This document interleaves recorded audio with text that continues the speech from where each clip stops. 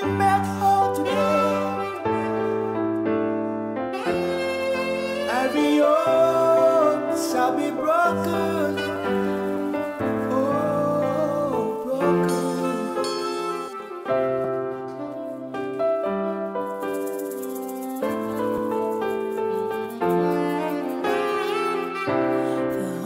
Spirit, sing this place. Yeah, I can feel this power. Je m'appelle Madame Gobissem Julie Caris. Je viens de Yaoundé. J'ai 56 ans. Et je viens ici à cause du diagnostic qui a été fait du HIV-Sida. Je ne sais pas parce que depuis 20 ans, je n'ai pas eu de rapport sexuel avec un homme. Mais je me suis occupée de ma mère qui a eu le même problème et mes deux sœurs. Je crois que c'est un problème générationnel dans ma famille. Et c'est pour cela que je suis là, pour chercher la face de Dieu, parce que Dieu va me guérir. J'ai fait une alliance avec le Seigneur de garder mon corps pur. Pendant 20 ans, je n'ai pas eu de rapport sexuel. Et quand j'arrive à l'hôpital, on me dit que j'étais à Limbé. Je rentre, je me sens un peu mal, je vais à l'hôpital. Et on me fait le test, on me dit que je suis malade, que je suis séropositif. Donc, je n'ai pas eu de rapport sexuel avec un homme pendant 20 ans. Et ma maman en a souffert, mes deux sœurs sont mortes, ma maman en est morte. Je crois que c'est un problème générationnel. Amen. Madame, Seigneur Jésus va utiliser son servant, Seigneur Apôtre Gentil, pour vous guérir, pour vous délivrer, et au nom de Jésus. Amen.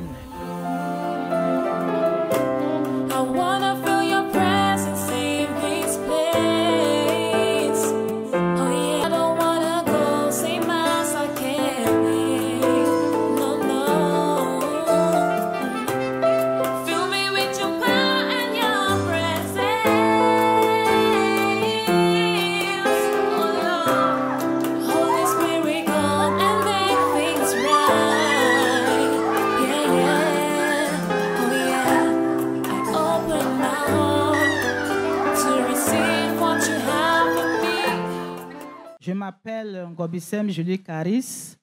La dame à côté de moi, c'est Madame Biandam Lydie. C'est mon amie et ma partenaire de prière. So our mother introduces herself as Madame Caris, and she says that the person next to her is her friend, her prayer partner.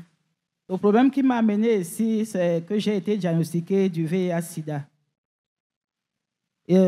Au mois de février, je me suis senti très, très mal. J'étais vraiment dans un piteux état. J'ai décidé de me rendre à l'hôpital. Le médecin m'a fait quelques tests et il m'a demandé de faire parmi ces tests le test du VIH-Sida.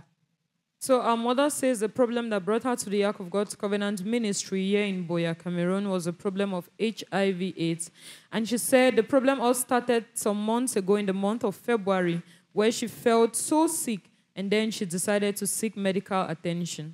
Après que j'ai passé les tests, le médecin m'a dit que j'étais séropositive. J'ai été vraiment surprise et dérangée, mais j'avais vraiment la paix malgré tout. Quand je suis rentrée à la maison, j'ai dit à ma fille, le médecin dit que je suis séropositive, elle s'est mise à pleurer. So she's saying after she went to the hospital, some tests were run on her, and then the diagnosis came out, and the doctors told her that she was positive for the HIV virus. She said she felt really bad about the situation, and when she went back home, she shared the news with her daughter, who cried because it was not something they had wished for. Comme je l'ai dit dans le premier témoignage, c'est la troisième personne de ma famille. J'ai perdu 3 personnes de ma famille à cause du VIH-Sida. Et je me suis dit que c'est mon tour. Que vraiment, c'est maintenant moi qui suis attaqué. Je me suis demandé qu'est-ce que je vais faire. Mais heureusement, j'ai fait confiance à l'Éternel. Our mother continues to explain that she has lost some of her family members to this deadly disease. So she felt very, very afraid, knowing what her family had been through because of this problem. But she held on to God, knowing that God Almighty was able to see her through. J'étais toujours fatigué, toujours épuisé, je ne comprenais pas pourquoi. Mes activités, je suis enseignant de lycée, je ne parvenais même plus à aller au travail. Mais j'ai résolu de venir le plus tôt possible rencontrer l'homme de Dieu. Mais avant cela, je suis rentré faire un autre examen où j'ai passé le test. on a confirmé que c'est séropositif. So our mother is saying that during this period when she was diagnosed of this deadly disease, she said that it really affected her because she's a worker, a government worker, but oftentimes she was unable to do her job due to the fact that she was always fatigued. So she said that she held on to God. She knew that she was going to come to the Ark of God's Covenant Ministry to seek the face of God. Before doing that, she said she went to other hospitals, other big hospitals, where they ran tests on her, and the same diagnosis was still made that she was HIV positive. Comme je le dis, c'est une malédiction dans la famille. Un homme avait l'habitude de venir dans mes rêves, et parfois je me réveille, je me rends compte qu'on m'a tiré du sang du doigt. So our mother is explaining that it was a generational curse in her family. Because sometimes when she sleeps at night, she'll realize that people will come and prick her with needles in her dream and collect her blood. J'ai résolu donc de venir à l'âge de l'Alliance du Seigneur parce que je savais que ici c'est mon dernier arrêt. Je viens ici depuis 2014. Donc j'ai eu à voir tous les miracles qui s'y passent et j'ai la chaîne à la maison que je suis. Donc ma foi a été boostée. J'ai résolu de venir ici et j'ai eu la grâce de passer à la ligne de prière, comme vous l'avez vu. So our mother says that when she decided to come to the Ark of God's Covenant Ministry, being a member who has been fellowshipping here for quite some time, and she had been seeing what God Almighty has been using His servant to do in the lives of many. Therefore, she knew that her case was never going to be an exception. And that was how she decided to come here, and as we all have watched in the footage. Après être passé à la chambre de prière, je me suis rentré chez moi, j'ai continué à confesser la guérison. J'ai commencé à proclamer que je suis guéri. Et je suis rentré à l'hôpital 3 mois après, parce qu'on m'avait donné rendez-vous après 3 mois. J'y suis rentré et le résultat est sorti négatif.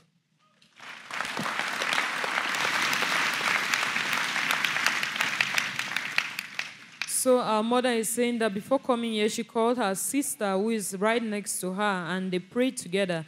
And she believed that God Almighty was going to use her case for His own glory. And when they came here, she believed that God was going to use His servant, Apostle John Chi, to pray for her. And by the grace of God, after the prayers, since she had a rendezvous to come back 3 months later to see the doctor, she went back with faith, knowing that God had done it for her. And when she went back by the grace of God, the first test was negative.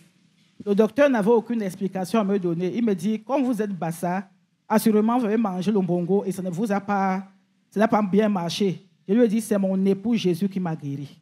Donnez votre vie à Jésus, docteur.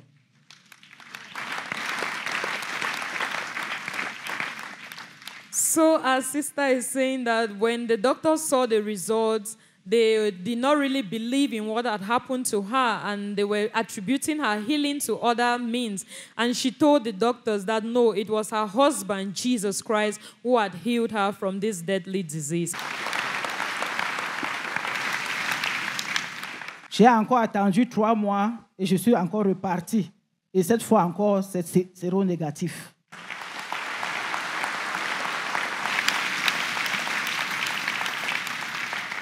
I don't know if you understand our mother. She's not talking about malaria or typhoid. She's talking about HIV/AIDS. And you will agree with me that currently we do not have the cure to HIV/AIDS. But our mother is telling us that the greatest physician of all physicians have done it for her. She's telling us that she did not pay anything. She did not travel abroad. But Jesus Christ met her at the point of her need. I want you to celebrate Master Jesus Christ.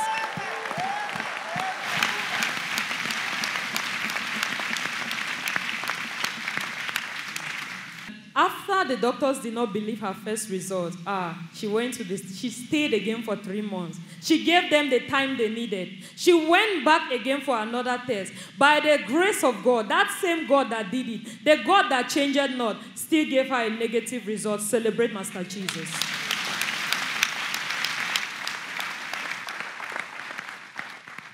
So, madam, we can see some documents on the board. Could you please explain them to the children of God?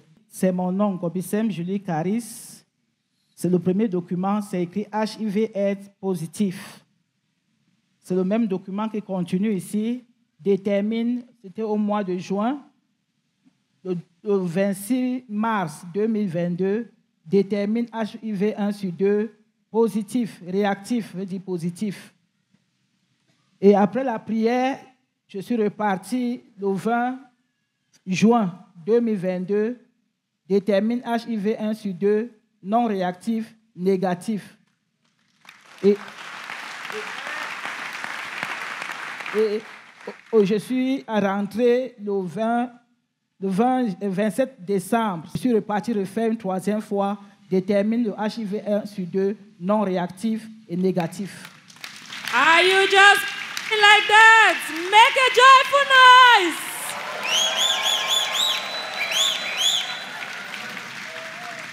Indeed, eyes have seen, ears have heard, and this could only be what our Lord and Savior Jesus Christ can do for us.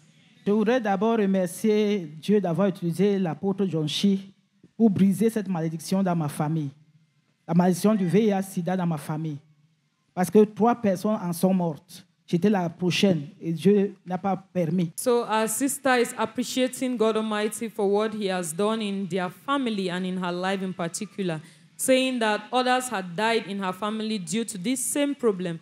But God Almighty has put an end when it got to her case because she believes that the end to this problem in her family has come in Jesus' name. Le conseil que je voudrais donner, c'est que devant toute situation, il faut lever les yeux vers le Seigneur. Les situations qui nous arrivent, c'est des escaliers pour nous amener à notre destinée. Et cette situation a concouru à mon bien et je sais que Dieu va en faire davantage. So our sister is encouraging the children of God that in whatever situation they find themselves in, they should look up to Jesus Christ, who has the solution to all fundamental issues of life. Let us listen to our mother here. Mother, you're welcome to the Ark of God's Covenant Ministry in Jesus' mighty name. Please introduce yourself to us, the lady next to you, and share with us your testimony. My name is Mbianda Lidi. Next to me is my sister and my prayer partner. So the problem that brought us here was, she have already explained it all, the problem of HIV. So when the problem started, she told me we start praying. I tell her that she should not tremble because we have a God. So we should always seek the face of God. So she planned and we came here and the solution, we have the solution here. So when he came here, the man of God prayed for her and she received her deliverance. So today we are very grateful. We just come to thank God and give him all the glory. My advice is that whenever there is a problem before you and you know that you have a living God, don't tremble. Just go straight to the point. Seek for a higher grace as we come and seek it here and we will find our solution. If you were blessed by this video, be sure to subscribe to our channel. You can watch Apostle John Chi on Ark of God TV, on Ark of God TV app, or our live TV stream on johnchi.org. You can follow Apostle John Chi on all social media platforms. God bless you.